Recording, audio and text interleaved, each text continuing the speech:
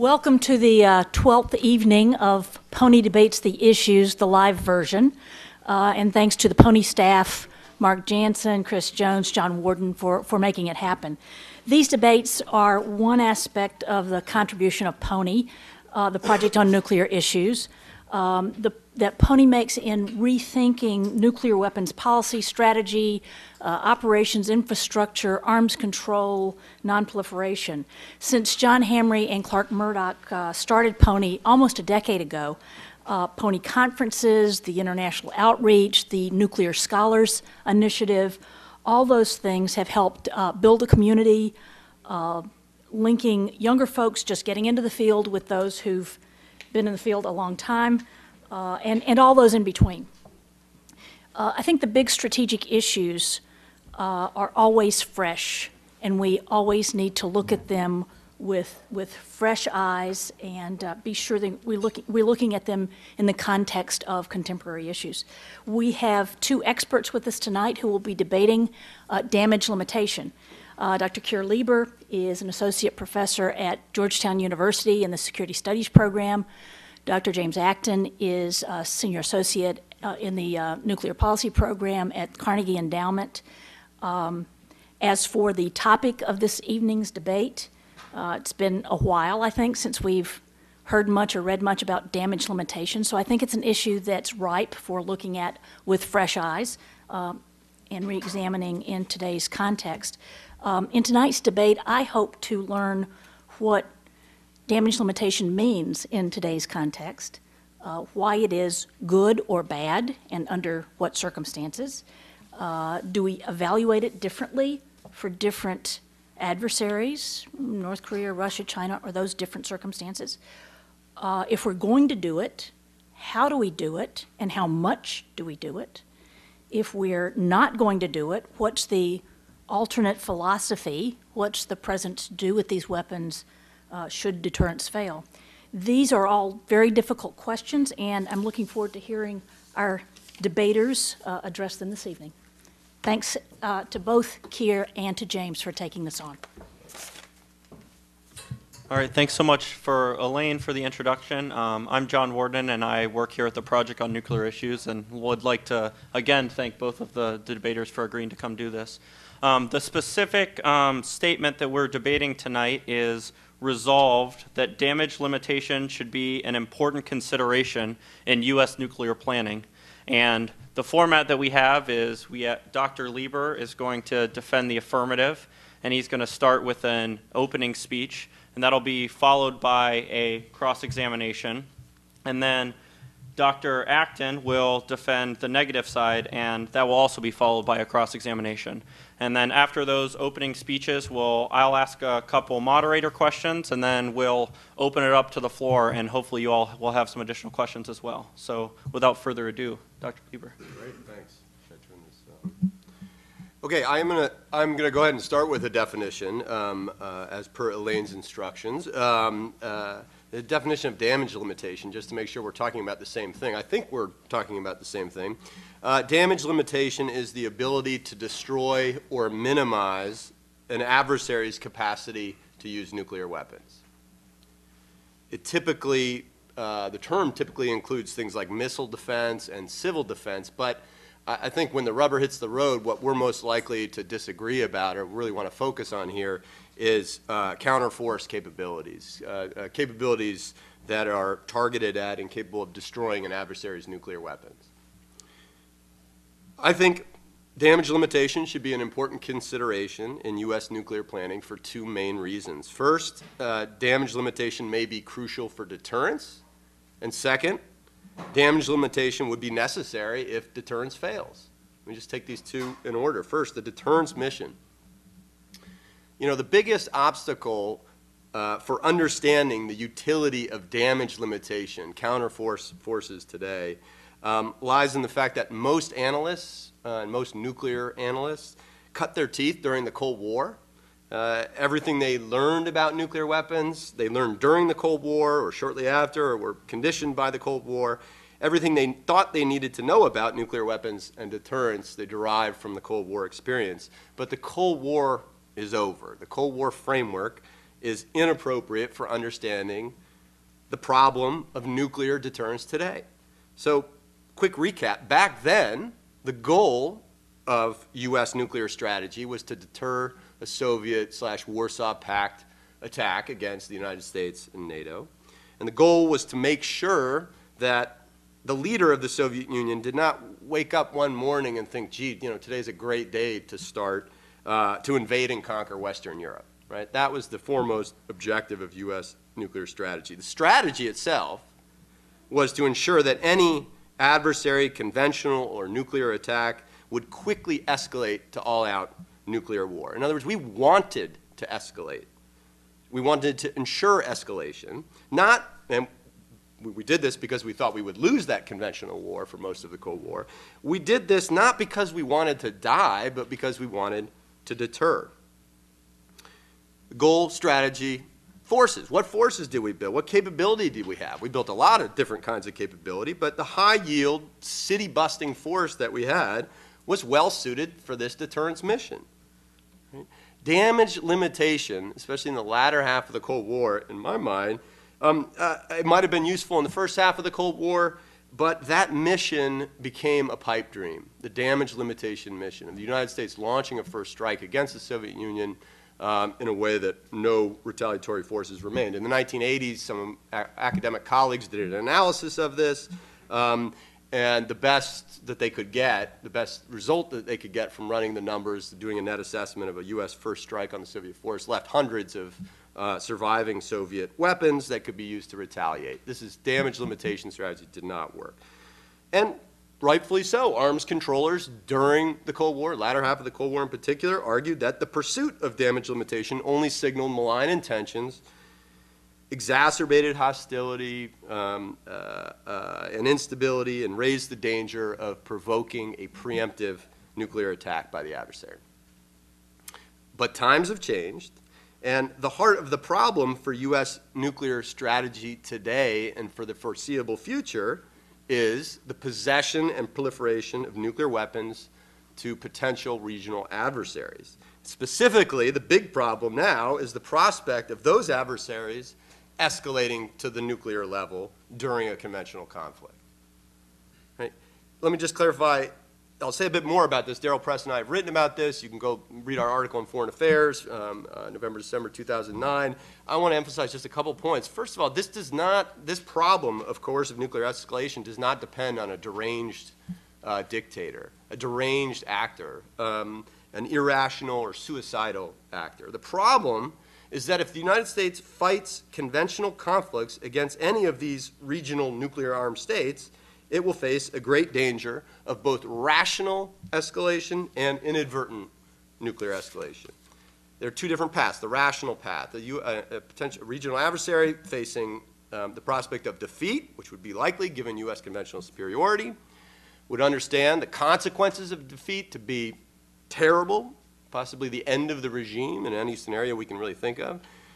And therefore, nuclear coercion appears as a rational strategy to coerce the United States or its allies to stop military operations, to coerce an end to the conflict before it's too late. That's the rational path. There's also an inadvertent path, which people sometimes miss, which is that the nature of modern war, particularly where the U.S. fights its wars, we blind and confuse our adversary, we take out their eyes, ears, nose, throat, etc. This is, in many cases, going to look like the precursor of a preemptive U.S. nuclear strike, and therefore nuclear escalation may become appealing. Unless we are simply done with conventional war, period, and the record of U.S. foreign policy since the end of the Cold War certainly doesn't lend much evidence to that view, nuclear proliferation to regional adversaries increases the odds that U.S. leaders will face nuclear escalation. So in short, the key problem for nuclear strategy today is not that a potential adversary leader might wake up one morning with the thought of nuking South Korea or Tokyo or Los Angeles. You probably don't need damage limitation capability to deter that. Rather, the problem of limited nuclear escalation will emerge as a consequence of the highly plausible situation in which the U.S. seeks to defend its foreign allies and other vital national interests abroad. So compare then and now, and get to your answer here. The goal today is still similar. We want to deter nuclear attack. That is the fundamental purpose of U.S. nuclear strategy.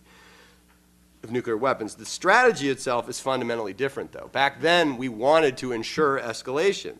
Now, we do not want escalation. Not surprisingly, with that strategy being radically different, the capabilities needed for the goal are also fundamentally different. City busting is not a good deterrent, given the new deterrence challenges of the post-Cold War world. City busting, as a response to a limited nuclear escalation, for example, an adversary that starts going up the escalatory ladder, maybe an EMP burst, but maybe hits U.S. Forces in the region, an allied force, an allied city. All those we typically would describe as a limited nuclear escalation as opposed to all-out nuclear war. A city-busting response in the midst of a conventional conflict is not a credible threat in that case. That posture simply may not convince a desperate adversary to forego escalation. The fact of the matter is that damage limitation counterforce capabilities, especially those that don't entail killing millions of people, which is what a city-busting strategy would do, may prove to be a far better deterrent. An adversary is less likely to think about going down a path if that path could suddenly drop off a cliff. Now, inevitably, there is a tension here between, how much time now? 1 minute? Got it. Inevitably, a tension here between the possible effects of damage limitation capabilities, that is contributing to deterrence, as I've suggested, versus making an adversary so insecure that it lashes out. There are good reasons for my good colleague James Acton and others to be nervous that counterforce capabilities could exacerbate rather than deter escalation, but the alternative force, no damage limitation capabilities, only city busting, would undermine credibility and thus does nothing to address escalation problems. B, it's inconceivable that we wouldn't include the ability to defend our allies as an important consideration in defense planning, which leads to the second and final point, given my time constraints. If deterrence fails, right? The consequences of failure to deter nuclear escalation in the midst of a conventional war are enormous. Here again, only damage limitation counterforce capabilities can contribute much. If deterrence fails and an adversary actually starts going down the escalation road, significant counterforce capabilities may offer the prospect of a successful disarming attack against the adversary, and even if a splendid first strike were untenable, counterforce capabilities could well limit the damage to our allies and to us from adversary nuclear use. Simply put, the U.S. might need to use nuclear weapons to destroy critical targets that can't be destroyed with conventional means.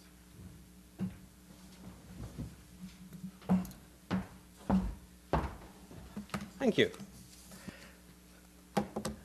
Back in the Nukes We Need, which you wrote in 2009, which I very much encourage everybody here to read, you looked at a U.S. attack on Chinese silos. You looked at a U.S. attack on 20 silos. And the reason you looked at that was because that was the approximate size of China's current long-range silo-based missile force. 2 years later, do you still think that was the right target set to examine? Yes. So you think damage limitation is about destroying silo-based ICBMs and not mobile ICBMs, for instance? It could well be mobile ICBMs. Can I offer a longer response? Or in the article, Nukes We Need, we did a notional counterforce attack on the Chinese arsenal, 20 long-range intercontinental ballistic missiles, right? For several different reasons. First of all, to show that prior analyses of such a counterforce strike, which resulted in the deaths of something like 3 million Chinese civilians, would not necessarily be the approach a U.S. leader would take to addressing that problem. But you want to address the issue of why you didn't look at mobile missiles in that study? Sure. And the point of the question is somehow that mobile missiles obviate the ability to conduct a counterforce strike. Right? Well, I'm going to get onto that. I'm going to get onto that later. I just want us to establish what target set the U.S. needs to destroy if it wants to do serious damage limitation against China. Okay. And so you agree with me that it's both silo-based ICBMs and mobile ICBMs. It could be sea-based force as well. The Yeah. reason we focused on the 20 ICBMs is we're trying to do the same kind of analysis that others had done to show that this was a terrible solution to use nuclear weapons against nuclear weapons because it would kill millions of people. We had just laid out a scenario where a U.S. leader might contemplate such an action if they feared Los Angeles or Tokyo or other targets were being hit, and therefore we conducted the same analysis using lower yield, highly accurate weapons to do a realistic counterforce strike, which resulted in far lower casualty figures. And when you take into account the silo-based ICBMs and the road-mobile ICBMs, do you know roughly how many missiles you end up having to destroy? Haven't done the analysis against a mobile So force. just to let you all know, China has about 30 to 45 mobile missiles, ICBMs, and about the same number of launchers. What about the IRBMs and the MRBMs, which don't have the range to hit the continental United States, but do have the range to hit US allies? Do you think destroying those missiles is an important part of damage limitation? It would depend on the context.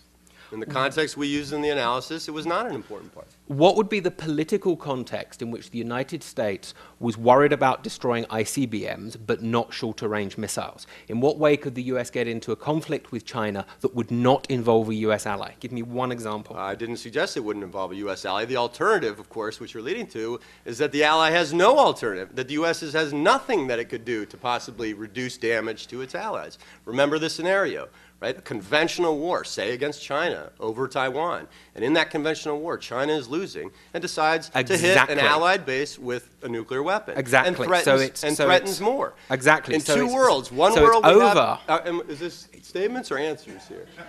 In one world, we have counterforce capabilities, and we can plausibly suggest that we can begin to limit damage against an adversary. In another world, we do not have damage limitation capabilities, in which case we can only threaten to nuke Beijing and Shanghai and a bunch of other targets, which result in millions of people okay, dead. Thanks, Keir. Notice the difference. Last point I'll make. Notice the difference. Keir, honestly, this is my cross-examination. One world what you have argued, let the witness speak. what you have argued is that in your study, All right, hey, let's move on to the statement. So you can use this. You can start your statement if you want, but we should end the cross-examination. You want to end cross-examination? Yes, please. Okay.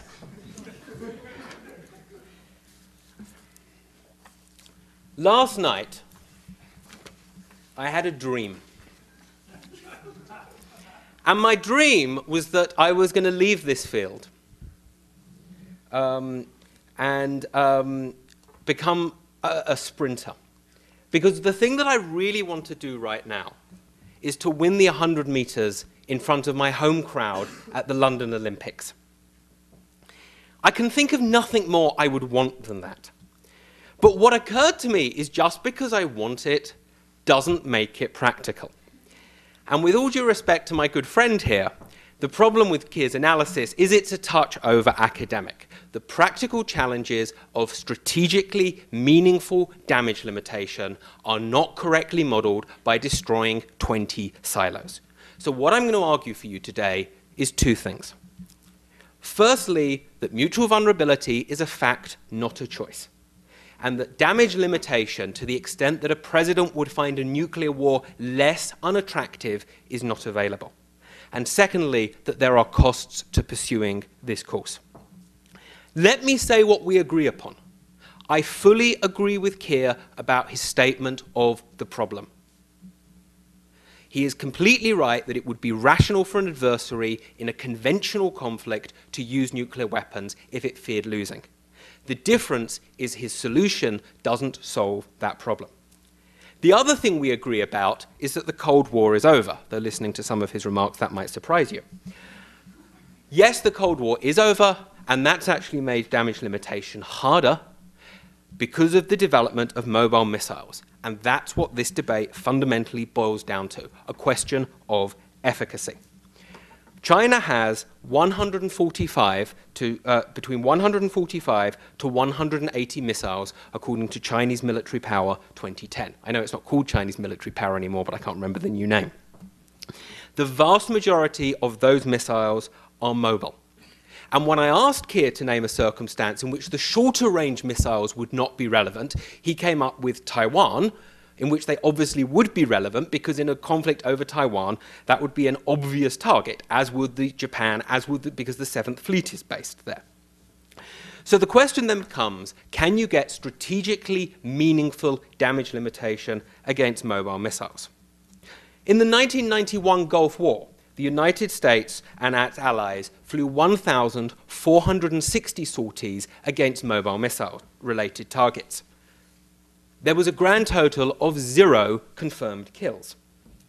In the 2006 Lebanon war, Israeli capacities, which are not all that dissimilar from US capacities in this regard, superficially had performed much better.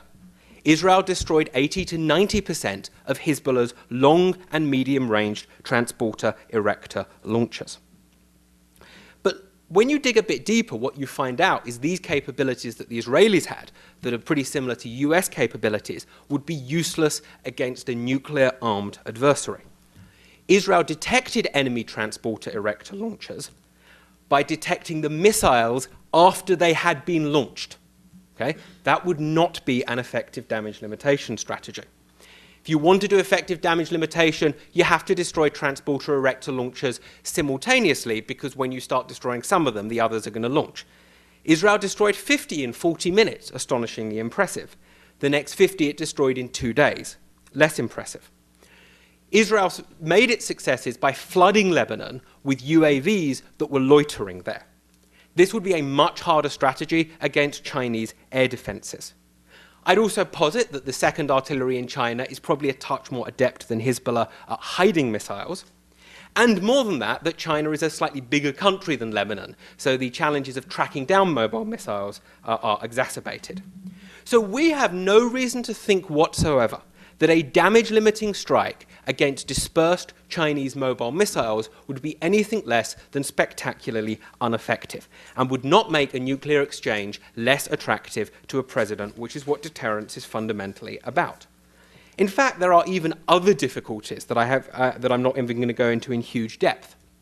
China is developing conventional missiles, such as the DF-21D, which is essentially indistinguishable from the nuclear DF-21A.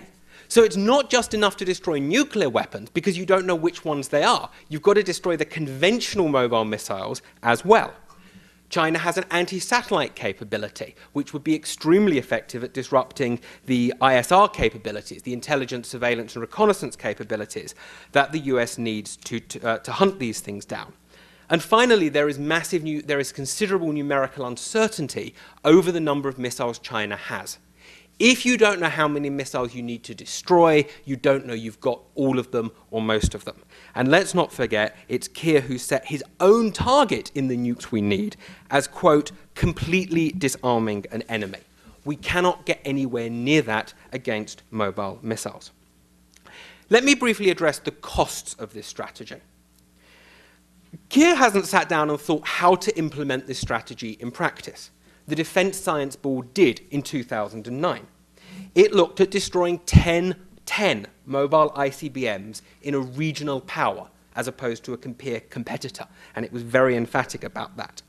Of all of the options it scoped out for doing this capability, the most expensive came in at 20 billion and did not provide a good capability against a rogue state with 10 mobile ICBMs. The Defence Science Board says it's very expensive and you can't do it. And finally, and briefly, because I know it would disappoint Keir enormously if I didn't make this argument, you have the problem of crisis instability, otherwise known as shooting at silos doesn't achieve very much if they're already empty. And the problem there is that if somehow China and Russia wrongly came to believe that the US had a credible damage-limiting option, or indeed any other adversary, they would have a stronger incentive to use their nuclear weapons first for exactly the reasons that Keir says. Because what they would want to do is try and coerce the United States into backing down. If they thought a nuclear strike was imminent, it would be an entirely rational and logical strategy to have a limited use of nuclear weapons in an attempt to terrify the US population. I make no claim whether that would be an effective or a successful strategy. What I do argue is it would be a rational strategy, and one that Keir's solution to this problem only makes worse. So I don't think damage limitation, so from a strategic perspective, damage limitation is not effective enough to set the goals that Keir himself has outlined it, and it's expensive, and it actually only makes the problem that he identifies worse.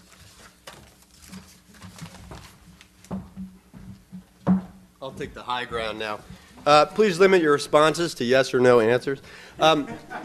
Would you recommend damage limitation planning for a conflict against North Korea? Yes, simple yes or no would be good. It's complicated. Would you recommend damage limitation planning against a future nuclear-armed Iran? The serious answer to both the North Korea and the Iran question is, I have no objection to ballistic missile defense. I absolutely would not concede in a rhetorical way mutual vulnerability with them. But the Defense Science Board itself says that the United States cannot successfully destroy 10 mobile ICBMs in a rogue state, even if you spend $20 billion on the capability of doing so. So I would not invest in new counterforce capabilities that I didn't need for other purposes over an Iran or North Korea scenario. And by your focus on that, I assume that you're now conceding the material on China. Do you believe that conventional war is obsolete? That Nope. the United States will not get involved in a conventional war abroad? I believe conventional war is not obsolete. The United States could get into a conventional war abroad. What is your solution for dealing with the coercive nuclear escalatory strategy that an adversary would either rationally adopt, quite likely, or inadvertently? Well, I don't have an obvious solution. So But what I wouldn't do is something that made the problem worse.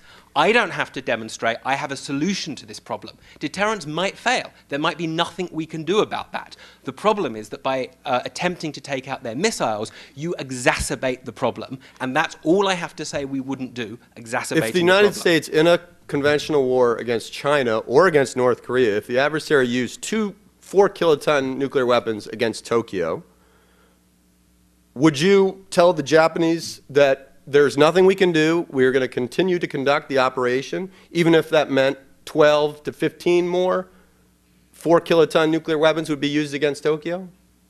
Well, so I would do a couple of things in those scenarios. Firstly, I think there are targets between damage limitation targets and city targets that you can take out. The kind of scenarios you correctly identify would almost certainly be in a conventional conflict. So to the extent that there were conventional assets, I think those would be very credible first targets. Secondly, if I could go after North Korean leadership, I would absolutely go after North Korean leadership. And thirdly, if I happen to know where mobile nuclear weapons were and I happen to be taking them out, I happen to be able to take them out, I would do so. But I would not invest in capabilities specifically for the purpose of doing so because they are ineffective and exacerbate the problem. Final question. If the United States had ISR capabilities to target mobile missiles with low-yield nuclear weapons in such a conflict, would you not recommend that? If I were 6 inches taller, much stronger and much faster, then I would recommend myself running the Olympics. But that's actually not a problem in the real world. The question was if we had those capabilities.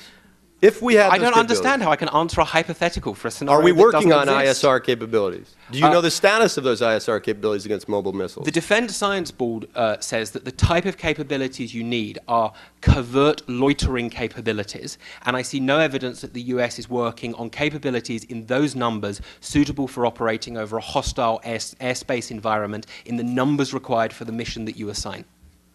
Thank you. Okay. Thanks so much for the start. I'll start with a couple quick questions and then we'll open it to the audience. I'll start with Dr. Lieber. So a lot of the debate, or James focused the debate on our capability against China. So is it actually possible for us to carry out a damage limitation strike against China? So I guess my question is, if the United States made it clear that its policy was to pursue damage limitation and started investing in the capabilities that you talked about, that you think that we should, improvements in ISR, more lower yield capabilities, so that we could credibly carry out a damage limitation strategy. Yeah. It seems, oh, sorry, I'll continue the question and then you can have a long response. No, it's a good question. Look, what's happened here is that James has basically acknowledged that damage limitation, he wants to limit it just to missile defense, but the whole concept of preventing an adversary from using nuclear weapons is an appropriate strategy for a set of cases. a set of regional nuclear weapons cases, like, I would say, North Korea, Iran, and Syria. He also didn't mention the word Russia, and I've also written a piece about Russia, but presumably he would say that a damage limitation against Russia is not a wise strategy, in large part because of its mobile ICBM force. I agree so we agree on two of the categories, right? The smaller regional armed adversaries who don't have robust mobile forces, and the Russian force, which has a large one. In one case, damage limitation is good, in the other, it's bad. Basically agree about that. The reality is the China case is a mixed bag. It's somewhere in between. Is it headed towards the Russian category? Yes, I think so. I mean, it sure will help if they actually get to put nuclear missiles on their subs, and they've established regular mobile missile deterrent patrols. But let's not get carried away. We know it's really hard to hunt mobile missiles with conventional means. It's probably less hard with nuclear means, even low-yield nuclear means. And the big question that I ended with is simply that we don't know, James doesn't know, I don't know, but about ISR capabilities, intelligence, surveillance, and reconnaissance. But Lord knows we're working very hard at it. We're spending a lot of money on it. And my guess is we're getting very good at it. Things are on the edge. Really and so there's these are technical, highly classified points. But whether they're small intercontinental forces vulnerable to preemption depends on highly classified analyses of issues relating to our ISR capabilities, the interaction of those capabilities, and other things we may or may not be doing to locate mobile missiles.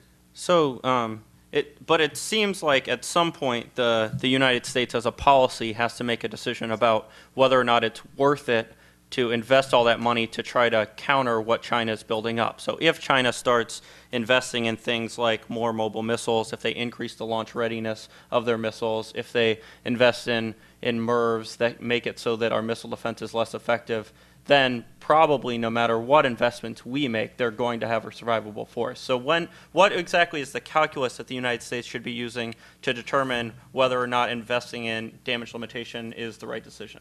It certainly depends on the adversary force. And so, again, as I suggested, as we suggested in our article, I've never suggested otherwise, I would expect China to establish a real survivable nuclear retaliatory force. In those circumstances, damage limitation is a much less appealing scenario. All I'm suggesting is that we may or may not be there yet, and we're close enough, and we're working on capabilities to undermine their capabilities. This is not a clear case. This is not like Russia and Soviet Union in 1984. And anybody who suggests otherwise is jumping the gun on this one. Then you're also left with all these other scenarios where damage limitation is a necessary, arguably useful tool to have in the arsenal. And instead, arms control folks like James want to simply get rid of it. And they have no alternative for how you're going to handle that nuclear escalatory challenge in that kind of conflict. Okay, a couple questions for James. If I follow your comments, it seems that you, at least on some level, think that there is some benefit for the United States either pursuing or at least planning for damage limitation strikes against countries like North Korea and Iran, but that it's not worth the investment for the United States to keep damage limitation as part of its nuclear planning against Russia and China because of feasibility concerns and also just because of the level of investment, crisis instability, for all those reasons. So that's the first part. The second part is just, can you just a little bit more flesh out the difference? And also, at what point would Iran, or what capabilities would Iran or North Korea have to have where we would start saying that mutual vulnerability as opposed to damage limitation is the policy we should be pursuing? So with Iran and North Korea, and incidentally, it's interesting that Darrell is now, it's interesting Keir is now saying that damage limitation against Russia is a bad strategy, when his international security paper said that we could execute a perfect damage limiting strike against Russia. But putting that fact aside, the Defense Science Board, I mean, don't need to listen to my analysis, listen to the product of classified US analysis, says that it is not within the capability of the US to develop the necessary capabilities to destroy a rogue state with 10 mobile ICBMs. Obviously, in the event of a conflict, if I happen to know where they were, which is extremely unlikely, after they had used nuclear weapons, I would try and destroy them, obviously. But the point is that the challenge of hunting those things down is so difficult, and it's not cost effective at the margins. Their countermeasures to our countermeasures are easier and faster and cheaper than the countermeasures we would have to take, that I would not invest in specific capabilities. I would have no intention of rhetorically accepting mutual vulnerability with those states, none whatsoever. But but I wouldn't invest in capabilities specifically to perform a mission that I was incapable of doing. And let me make one more general point here, which is I don't have to give you a solution to this problem. If my solution, which is just keep on doing what we're doing, doesn't make the situation worse, and Keir's solution makes it worse, then you should probably go with what I'm suggesting rather than what he's suggesting. Okay, I have one more question for both of you to answer, and then we'll open it up to the audience. So it seems like one alternative strategy that might be between the positions that both of you are advocating would be to invest in some of the life extension programs or modernization programs that would give us more lower yield capability that would be usable. But then for the United States to still maintain an overt policy of not pursuing damage limitation against Russia and China. So therefore, in some of these scenarios that you've described, such as a Taiwan contingency or a fight over North Korea, a fight over Japan, if an adversary, say China, used nuclear weapons, the United States could retaliate with lower yield nuclear weapons that are more usable, but it would do so in a way that would signal to China that they're not trying to eliminate all their nuclear capability, essentially giving them an out or a way to step down. So what do you think about that as an alternative to damage limitation? Is that something that's worth considering, or on both sides? Well, if I understand your question correctly, I mean, my response is that the only damage limitations can give you any kind of flexibility in a scenario in which you've described, in which I've described, and in which I doubt that James Acton thinks is an impossible scenario to emerge. In fact, he said, if in these circumstances, what would I do? I would do nothing. You are a U.S. commander you are a U.S. president when the United States is moving up the Korean Peninsula toward Pyongyang. Pyongyang nukes Kadena, U.S. base on Okinawa, and says more is to come unless you stop this conflict, unless you halt what you're doing. His solution, do nothing. Keep fighting. Keep moving on Pyongyang. Arrest their leaders. Send them to The Hague for war crimes trials. I believe that that is not the best response. The best response is to respond in a way that eliminates their ability to continue to escalate. He says it's all or nothing. All or nothing, you got to get every single one. At this point in time, nuclear weapons, the nuclear threshold has already been crossed. We're talking about deterrence in hard times, but that's the whole point of nuclear weapons. In terms of the force itself, just very quickly, what kind of force are we talking about? Damage limitation? I'm not suggesting, brand new kinds of capabilities. I wouldn't mind seeing some new capabilities if you ask me. But what we're talking about are subtle implications for the force, right? Do we want to improve the Trident missile accuracy? I say do it. The proposal for the B-61 LEP, that could result in increased accuracy. I say let's do it. Make the F-35 nuclear capable. Do it. This is not, in terms of money, I know this is tough budget times, these are not tremendously expensive kinds of capabilities. Replace the old outcome with a new outcome, even that. We're not talking about fancy new capabilities. We're talking about retaining or improving existing capabilities in a way that would have a minimal impact on the defense budget. Why would you get rid of a useful tool in your toolbox?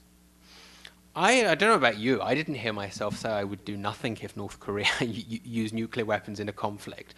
What I thought I heard myself say was, yes, I would retaliate with nuclear weapons, but not fall into Keir's false dichotomy. What would you hit with nuclear weapons?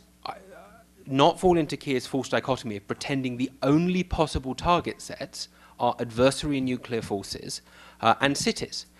Presumably, this is in the middle of a conventional conflict. I think the most credible targets you could hit would be the air bases, the naval bases, whatever the North Korean assets were, or the Chinese assets, or the Iranian assets, whatever it was involved in the conflict. That would be my first step up the escalation ladder, point number one. Point number two is what I've said all along, is if by some miracle I happen to know where these fleeting assets were, in the event of a conflict, I would go after them. but I think that's very unlikely, and I wouldn't invest in capabilities, and it's particularly the ISR you need. I wouldn't invest in capabilities that were very expensive and be unlikely to do so. And thirdly, I would get whichever leader had done so. So no, I didn't think I said nothing. In terms of the force structure issues, ISR in destroying mobile targets is everything. So I think there is very little utility going after lower yield weapons unless you also go after the ISR, which for reasons I've explained already, I don't think is effective enough to merit a huge investment. And these are strained budget times, and I know it's very easy in a university just to kind of say, oh, these are not big ticket items, just spend more money on everything. But actually, you know, in a world of constrained budgets, I think the Obama administration's plan to revitalize the US complex, the weapon production capabilities, is the right place to spend the money, not on actual new capabilities themselves.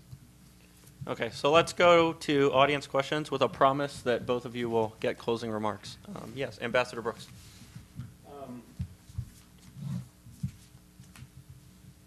Two questions for Keir and then one for Jane. Am I allowed that many? Yes.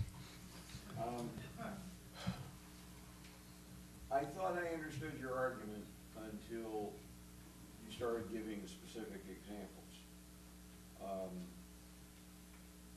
I don't understand how a low-yield weapon is any better or worse against a TEL. I mean, I don't understand that.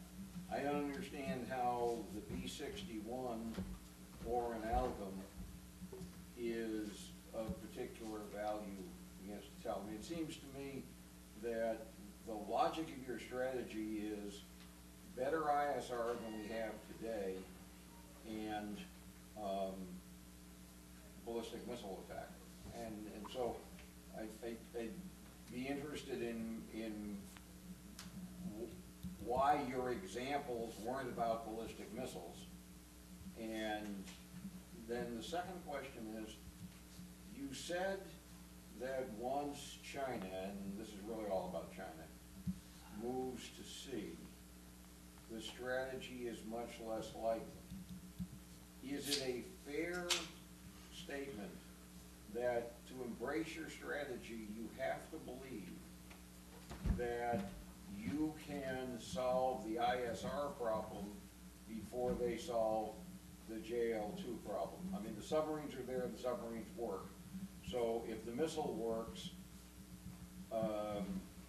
which we don't know when. I mean, the Chinese military power, which I also can't remember the name for, says that we don't know when it's going to be operational. But doesn't the logic of your strategy depend on a pretty dramatic breakthrough in ISR very quickly, because all of this goes away once there's a significant Chinese shift to sea? And then, James, I got kind of confused.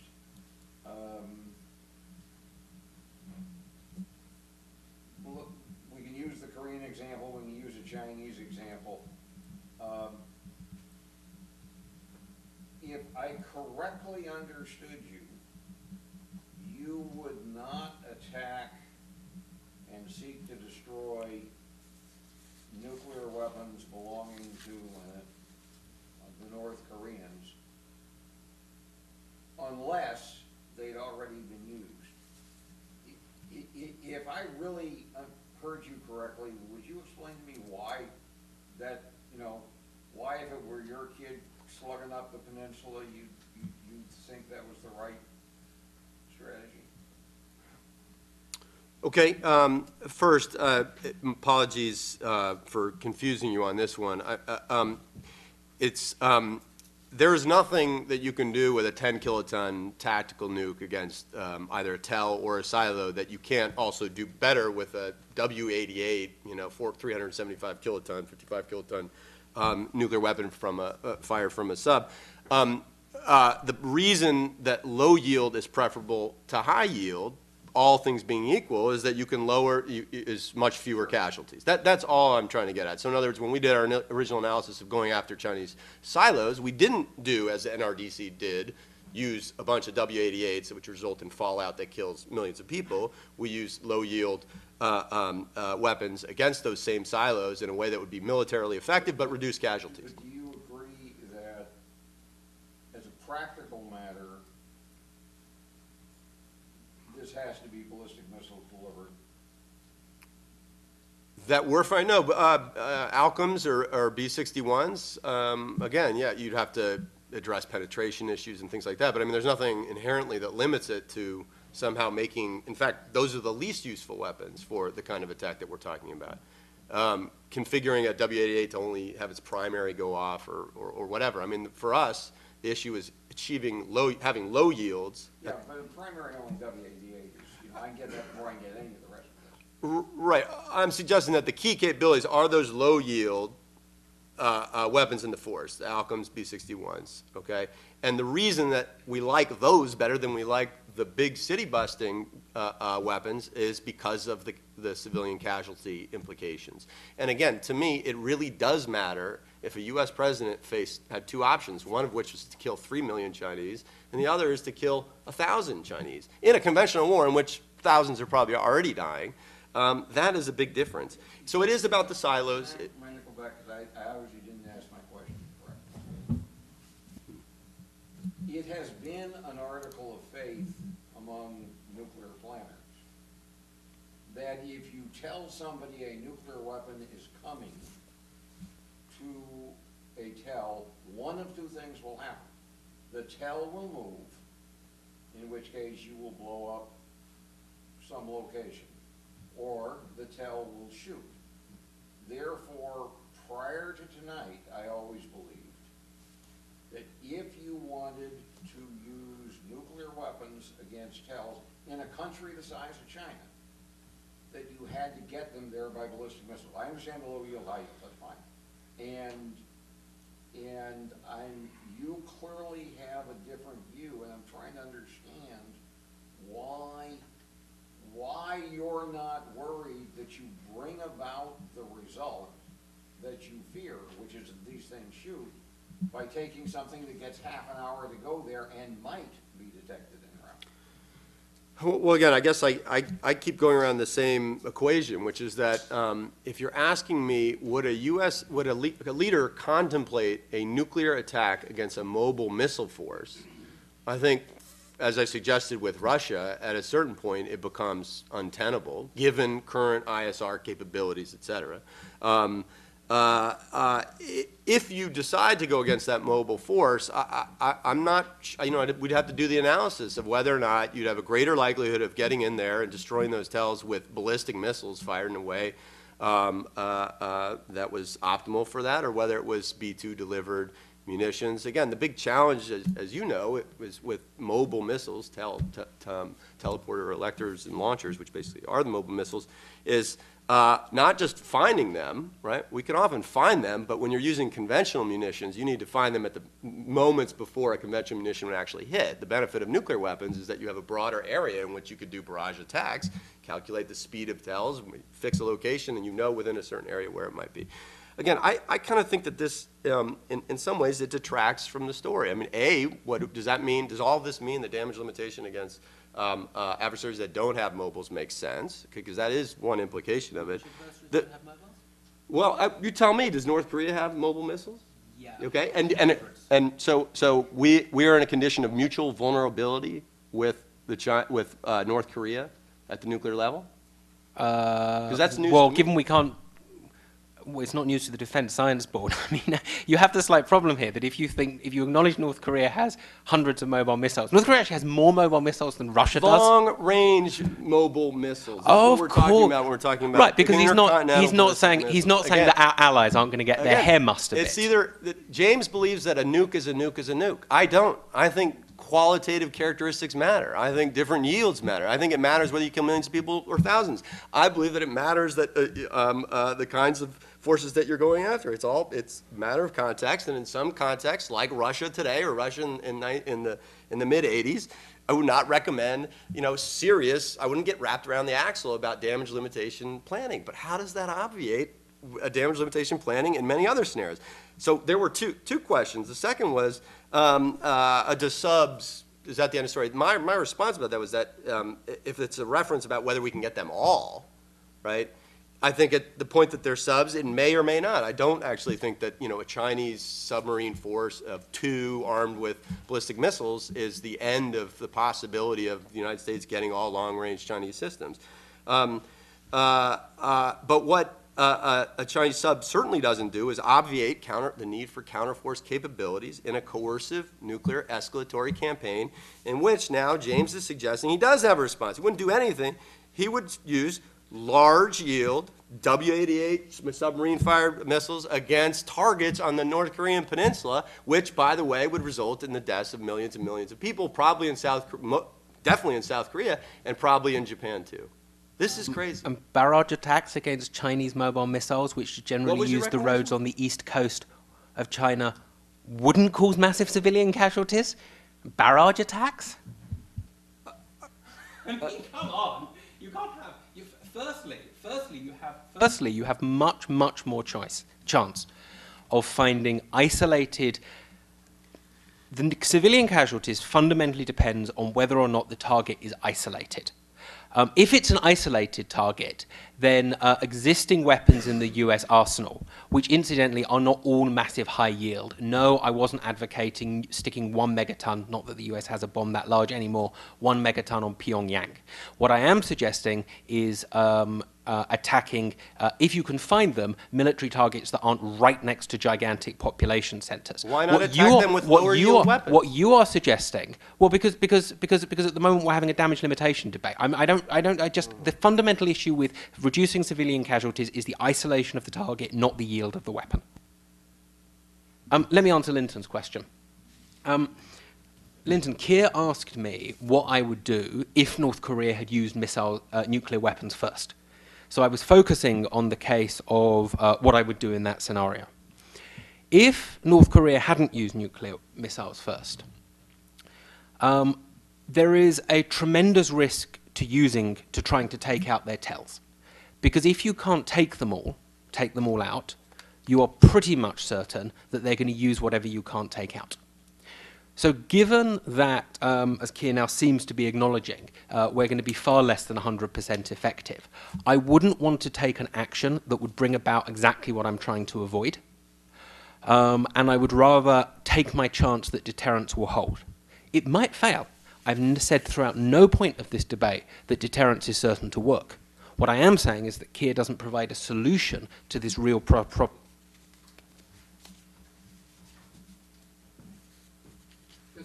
Actually, this sort of debate in a semi-academic setting were being held during the Cold War, surely there would have been some discussion on both sides about the moral dimension of these competing strategies.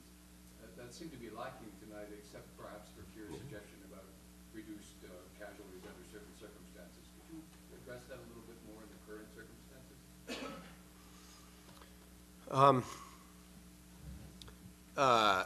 Yeah, I mean, again, we've clearly focusing on the strategic implications here, strategic constraints, opportunities, et cetera. And again, I'm comfortable making the argument just at that level. To me, a president, again, facing those option A and option B has a clear reason to prefer option A, in part because it still holds out the prospect of de-escalating that kind of conflict. An adversary uses a nuclear weapon in a limited way regionally. The United States doesn't have to launch a splendid first strike against all kinds of the entire force, including its mobile missiles and silos. It can use nuclear weapons in a way that's more flexible, more appropriate for the kind of escalation that's occurred. The fact that it would not kill millions of people also has a huge ethical implication. It's the ethical implication which drives a president to want to prefer A over B, right? If it's all just what we can do with the weapons, it's all the same, right? But that is a difference. There's also another moral dimension to this, which is our commitment to our allies. If we're not prepared, to take steps to, if we don't believe there's a difference between 2 nuclear weapons used against Japanese forces versus 20, right, then we should not have that commitment. And James and I may end up agreeing on this. I don't know. I would seriously have us reconsider our alliance commitments if we're not going to build the kind of force or retain the kind of force that would protect them. That seems to me on the verge of being immoral, to make a commitment that you have no intention of fulfilling. I think the moral issues are actually very important here. And I think it's about, the fundamental moral question for me is, how can we minimize the chances that nuclear weapons are used without undermining international security? If there were absolutely no chance that nuclear weapons could ever be used, then deterrence would be entirely ineffective, and presumably we would be living in a less safe world. For me, the moral issues are, I think Keir presents a strategy that, for all the reasons I've outlined, is A, it's unlikely to work, so I don't see it, reducing the loss of life by being a more effective strategy. And B, it potentially makes the problem worse by inducing crisis instabilities.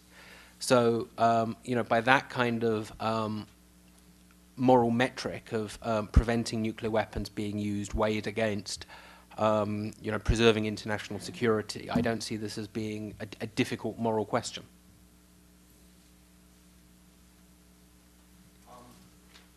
Questions for both of you, but in different ways for each of you. It deals with missile defense.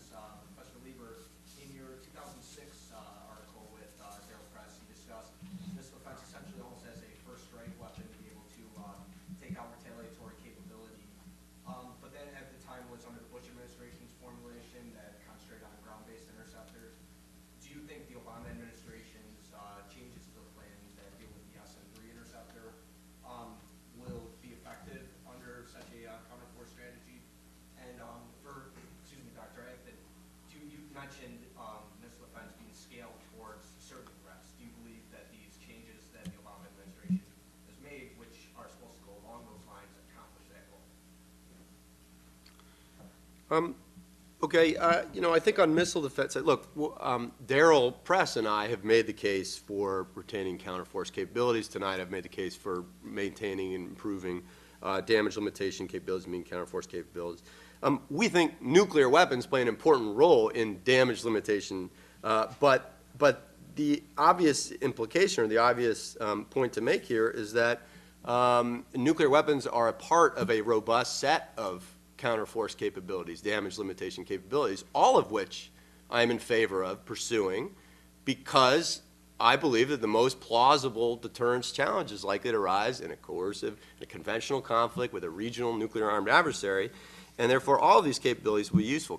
Conventional precision strike, in some cases maybe anti-submarine warfare, critical ISR components that we've talked about, cyber, and of course missile defense. Do I think that hit to kill is, am I more optimistic about missile defense today than I was even in 2006? I think the answer is yes. In that article, we just simply made the point that a missile defense system would be seen by any potential adversary for its mop-up role in a first strike.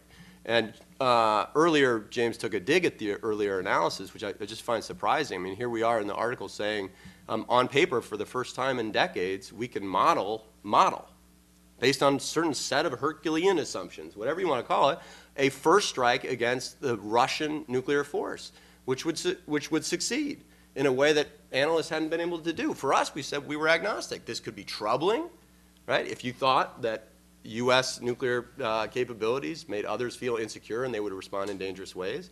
We said if you had a much more primacist or ambitious foreign policy, it might be good news, make us less vulnerable. But again, that was an article about a development that we thought everyone should look at. And you can draw your own conclusions about what that meant. Marginally.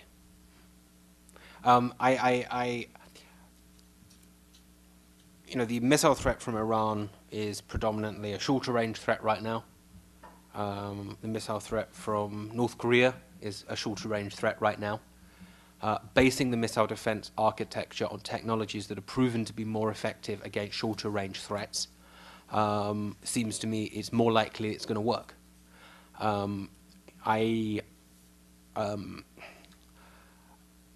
Existing U.S. missile defenses are not designed to deal with countermeasures, and that's going to limit their utility as the Iranian and the North Korean threats proceed. But right now, in a very, very hard problem, I think the existing missile defense architecture is probably the best that's available. Any other questions? Dr. Lieber, you said that James assumes a nuke is a nuke. Are you assuming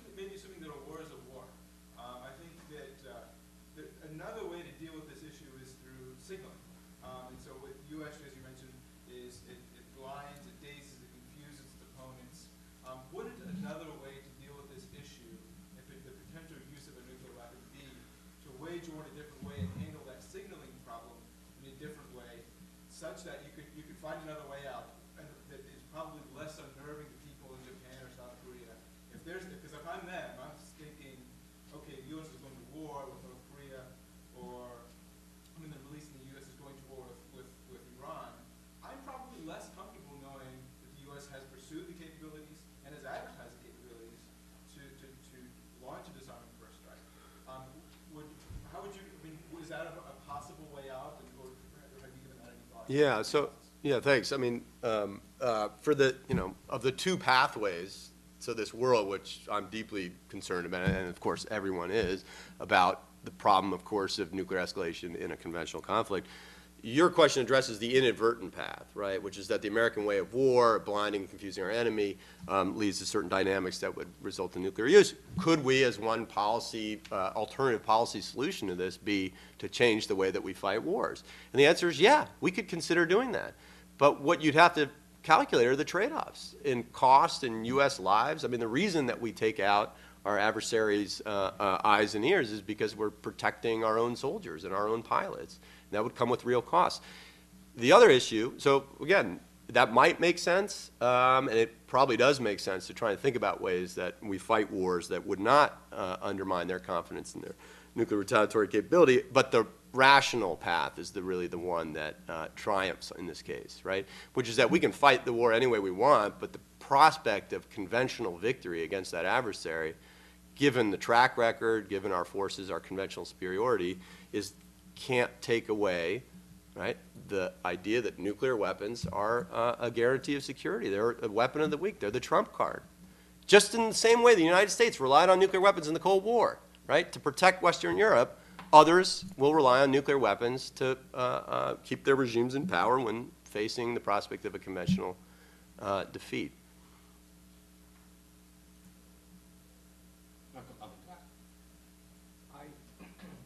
I recently read a study by CSIS on extended deterrence and assurance in the Middle East, in which I recall Ambassador Brooks mentioned in there that I think he mentioned that the Saudis are the only ones that probably have a vital interest with it, quote, right?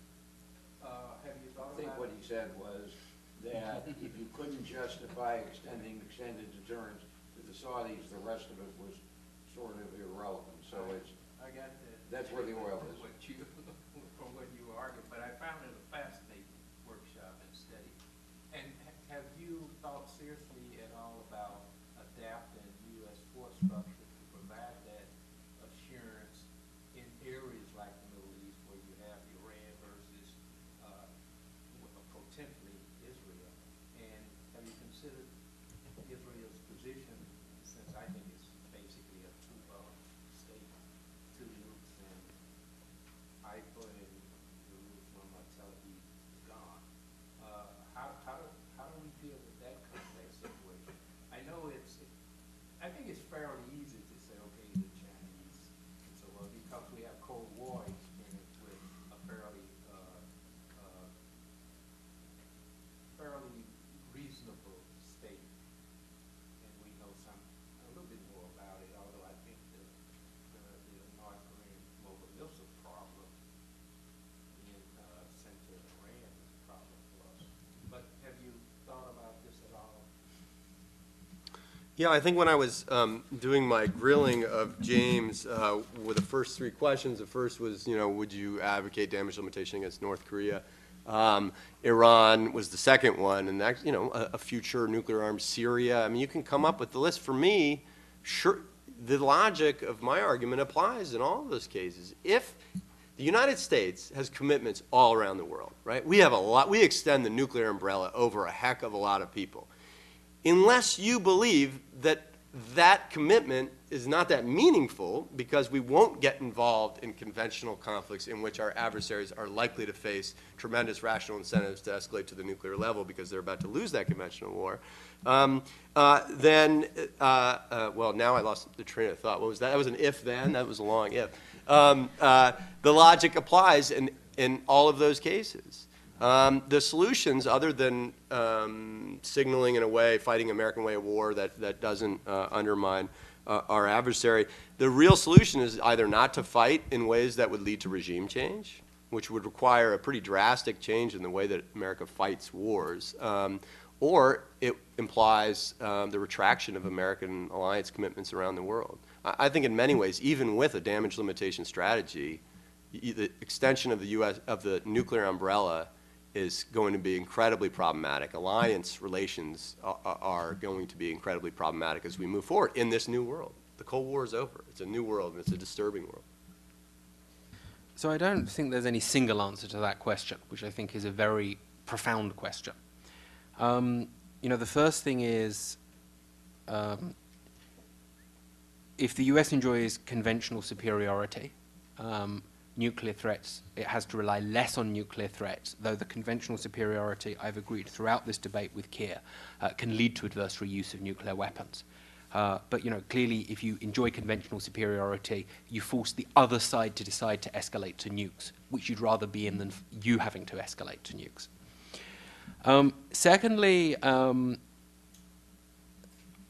I think you just have to rely on quote-unquote classical deterrence, which is not guaranteed to succeed. And if Iran does get nuclear weapons, you know, I'd love to say there was some magic bullet, some guaranteed formula that would ensure that deterrence was going to work. That doesn't exist. I recall that, you know, during the Cold War, you know, when China got nuclear weapons, that was not greeted with, oh, we don't really care by the US. I mean, China was the uber rogue state of its day. I mean, the Soviet Union was the uber rogue state when it got nuclear weapons. So I think we shouldn't look back through the Cold War with rose-tinted spectacles and pretend that at the time these were two mature states that fully understood one another, because it wasn't like that at all. And deterrence held. So, you know, I can't guarantee that deterrence is going to work today. But you know, for all of the reasons we've been going into, I don't think Keir's solution solves that problem. The best solution is clearly to prevent Iran from getting nuclear weapons at all. But unfortunately, I think I'm not terribly optimistic about that happening right now. Just one more comment, I guess. That situation you mentioned with China and Russia. Oh, I'm sorry. I thought I was loud enough. Okay. That situation you mentioned, I developed a term for that called nuclear-induced rationality. And whereas I think it worked in the case of China and Russia, I'm not sure that it could work in the case of Iran, because I think the very definition of rationality is different. And there are other elements of it that we'd have to bring in. But if you could indulge me, consider yourself as a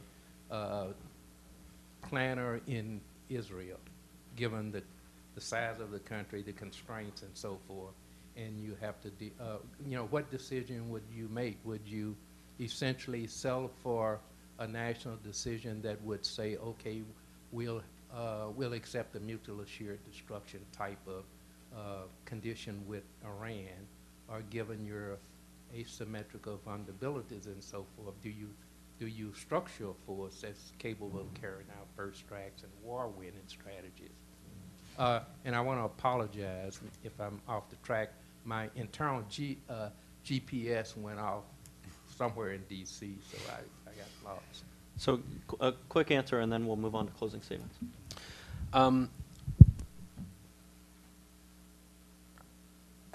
The disagreement, I mean, Israel clearly has a massively unpalatable choice. Do you attack Iranian nuclear facilities and try to prevent it from getting the bomb by force if diplomatic means fail, or do you try to live with deterrence? I'm incredibly glad I'm not an Israeli decision maker. I don't think that structuring a force around damage limitation vis-a-vis Iran is practical for Israel. Because it's one thing flooding the skies over a small adjacent nation like Lebanon with UAVs to hunt down mobile missiles. It's an entirely different issue to do it over Iran. And more than that, don't forget, you know, the Israeli success over Hezbollah involved things like destroying TELs after they had launched missiles. That's clearly, you know, I think your two-bomb point is exactly right. And, you know, if Iran gets the bomb, Israel does not have a technical capability at its disposal to produce perfect, to completely disarm Iran. I'm sure it wishes it had, but that technical capability simply does not exist. Just very quick, I mean, if deterrence is going to work against Iran, it's more likely to work with Israel's own nuclear strategy in response, whether it's an acceptance of MAD or whether it's pursuit of a first strike capability. The problem here is when you have a third party extending deterrence to an ally, in which case the threat to respond to any nuclear use with the destruction of millions of people by blowing up cities or hitting targets with high-yield nuclear weapons in response to a relatively limited nuclear escalation is incredible. So to me, if the United States pulls out of Asia, and I'm not recommending it does, and Japan goes nuclear, and South Korea acquires its own nuclear weapons, I think the problem of coercive nuclear escalation is reduced. Okay, let's move on to some quick closing statements, and James, we'll start with you this time, just a couple minutes, and then back to Dr. Lieber. Practicality, okay, is the central issue that divides the two of us. I thought it was pretty interesting that Keir acknowledged he wouldn't try a damage limitation strategy against Russia, because China has basically the same number of mobile missiles as Russia does. You know, Russia only has ICBMs. China has a limited number of ICBMs, but it has its MRBMs and its IRBMs as well. So I'm kind of surprised that Keir thinks damage limitation against China might be practical, whereas it's not against Russia when they have exactly the same number of missiles, mobile missiles, and North Korea has even more. Another issue that came up here is, you know, this is the question of demonstrating that the strategy is practical. What Keir has done, and I do not question this piece of modeling for 1 second, is demonstrate that the US has a 99.9 whatever it is % probability of destroying 20 Chinese silo-based ICBMs. My issue is not with the modeling, it's with the scenario. What I've given you is the US attempts in the Gulf War, Israeli attempts in the war against Hezbollah, as well as the Defense Science Board based on classified studies of the type that Keir wants, all of which suggest the United States does not have the capability to meaningfully limit damage in a war against states with significant number of mobile missiles. And the final issue I want to flag up is how good does damage limitation have to be to make a difference? You know, Keir's kind of been shifting on this because back in The Nukes We Need in 2009, he talked about, quote, completely disarming an adversary.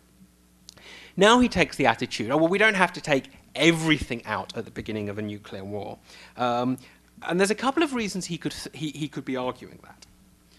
Firstly, because he thinks that it would be incredible for a US adversary to use its short-range forces.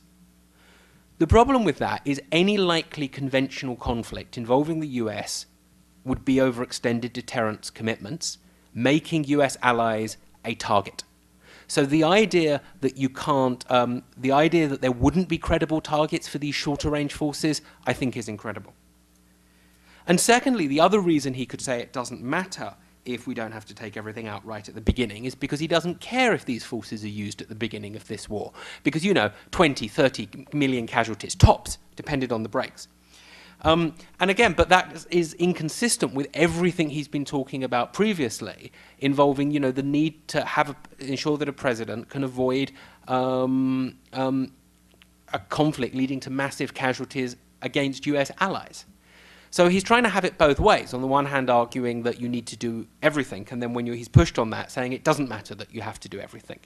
The simple reality is the strategy that he advocates is not practical and will only make matters worse. Thank you. It's ironic that practicality would be the first issue brought up by James, and rather than suggest that many of the things he's just suggested are inaccurate portrayals of my views, the beauty is we have it online and we can go back and watch the videotape. And one of the things I'd like you to go back and watch the videotape and look for is an answer, a practical answer to how the United States would deal with the problem of coercive nuclear escalation, which would be brought about by our participation in a conventional war in defense of an ally. There is no solution. At one point, he suggested using large-yield nuclear weapons against hopefully isolated targets. He also suggested at one point we'd go after fleeting assets. That sure sounds like damage limitation capability to me.